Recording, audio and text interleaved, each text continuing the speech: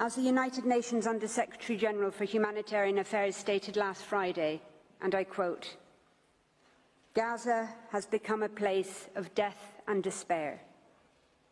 Families are sleeping in the open as temperatures plummet. Areas where civilians were told to relocate for their safety have come under relentless bombardment. Medical facilities are under relentless attack.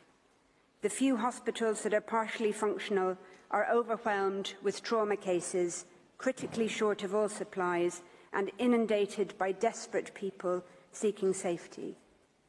A public health disaster is unfolding. Infectious diseases are spreading in overcrowded shelters as sewers spill over.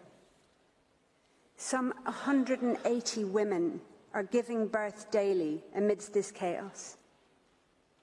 People are facing the highest levels of food insecurity ever recorded. Famine is around the corner.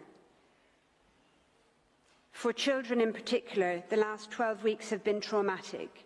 No food, no water, no school, nothing but the terrifying sounds of war, day in and day out. Gaza has simply become uninhabitable. Its people are witnessing daily threats to their very existence, while the world watches on.